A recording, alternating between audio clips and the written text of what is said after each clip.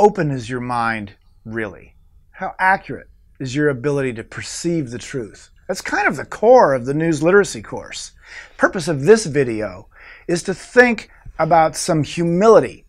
Can we trust our own perceptions?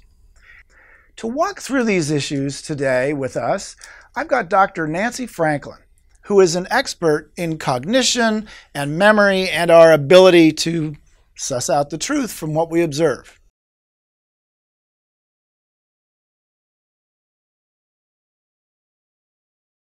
So it turns out scientists like Dr. Franklin have been able to observe that many of the obstacles, barriers to our ability to perceive accurately are sort of built into us. Right. So talk about that. What is the... So we are sophisticated cognitive systems. And what that means is that we're much more skilled in many ways than a video camera. A video camera can only capture what's presented to it in the real world.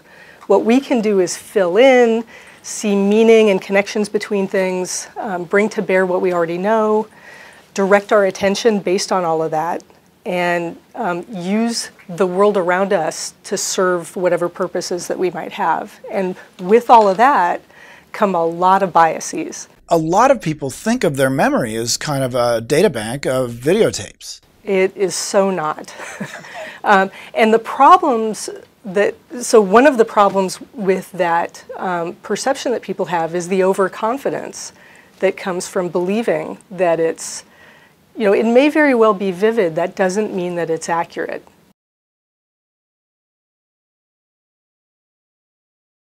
So one of the things that we often like to talk about in the course is source amnesia. Mm-hmm. I hear a piece of information.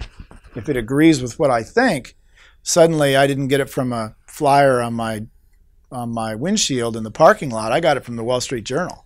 Talk about that a little bit. So we tend to be better at remembering content in a memory than remembering where it came from. It may mean that we believe a political ad. Absolutely. And think of it as having sort of the ring of journalistic truth. Or we read a blog or we read a satirical article and we think it's news. That sort of wishful thinking that you brought up a minute ago helps to drive this as well, because as we're being irrational, we tend not to be irrational randomly. Things move toward, again, what serves us best. And then in the end, you're trying to reconstruct what happened. That's what all of retrieval is. It's reconstructed. So memories are always up for grabs. And whatever use you put a memory to when you retrieve it, or whatever new information comes in, whatever conversation you have with someone, that memory can very easily and very routinely be altered.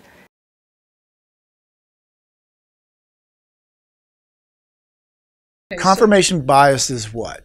Confirmation bias is the tendency that we have, instead of gathering all the information we need to get a complete picture and the right answer, we have some tentative idea already, and we seek evidence only for that, when we should actually be seeking out evidence against it. Because learning and progressing in our thinking is best done if you can knock down wrong currently held beliefs, and then you can move forward rather than get stuck in whatever flawed thinking you have right now. What are some things I can do to make sure I'm not in thrall to my own beliefs and not open to information that might be truer?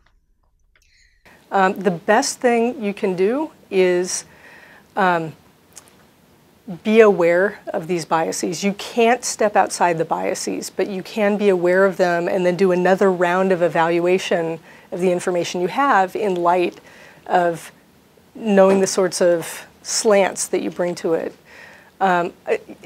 So often it's overconfidence that leads people to stop gathering new information, to believe that their current opinion is accurate, to believe that they're understanding something correctly, as opposed to taking something and twisting it into whatever their current belief system is. And you don't need a second person in this equation, right?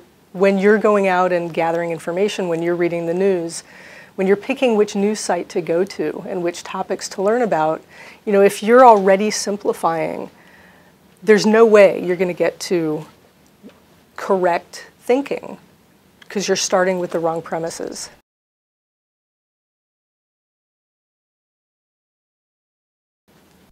I'm troubled about search.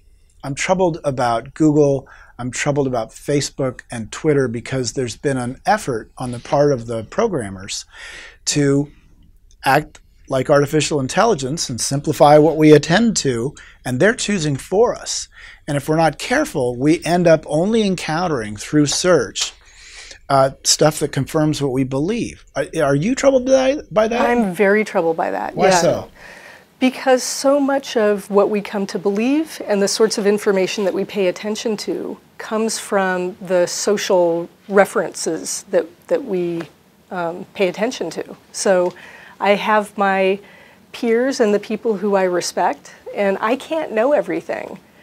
So if I'm trying to learn about whether it makes sense to drink wine for heart health or whatever the thing is, I rely on people I trust. And if I'm only getting half of the story because Google wants to be like my friends, like the people who I would normally seek out and agree with, then I'm not going to get any sort of reasonable balance in the information I get.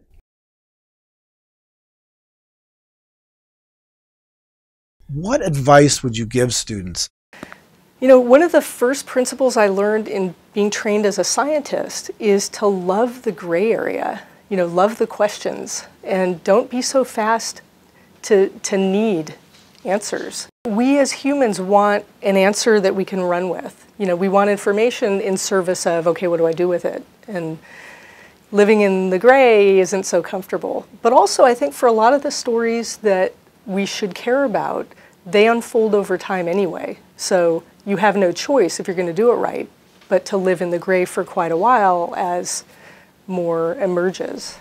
Okay, so what I want to say is thank you very much to Dr. Nancy Franklin, who has elaborated on these points far better than we could have, and I'm hoping that you won't have been misled by me, but instead you will have been led by Dr. Franklin.